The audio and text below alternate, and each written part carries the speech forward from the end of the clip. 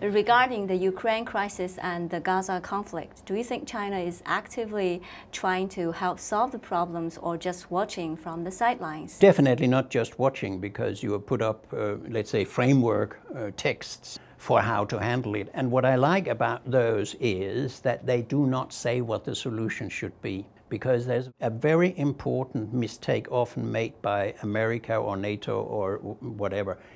We know what's best for you, so we snatch your conflict from you, and we think you should just live this way that we want you to live.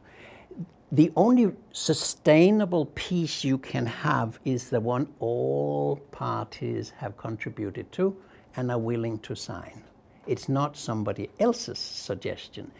Therefore, dialogue, exploration of possible futures is the essential thing a mediator, a professional mediator, does neutrally. But he or she does not come in and say, I think you should do that and that and that. If they ask me to be a mediator, I would look at what would a positive future for Ukraine and Russia and the West be that could be sustainable in the long run and not end in a new conflict and warfare in 10 years from now.